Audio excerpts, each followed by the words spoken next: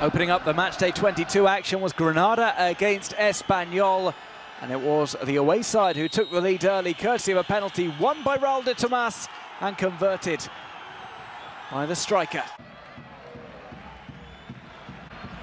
An excellent goal record since joining Espanyol for Raúl de Tomàs. His teammate Sergi Darwin was not having a good afternoon in front of goal. He put a close range effort over. Raúl de Tomàs had another strike which was saved by Rui Silva. And from Granada's very first chance, Darwin Machis slotted the ball through the legs of Diego Lopez. That was the equaliser on 38 minutes. Granada playing their first home game in just under a month. Darwin Machis, the protagonist for the opening goal. He set up the second, scored by Carlos Fernandez.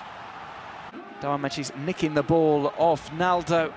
Carlos Fernandez picking his spot with a shot into the top right corner. Raúl de Tomàs came close to adding a second to his tally for the game with a header that came back off the post. But it was Granada who took the victory. The final score, Granada 2, Espanyol 1.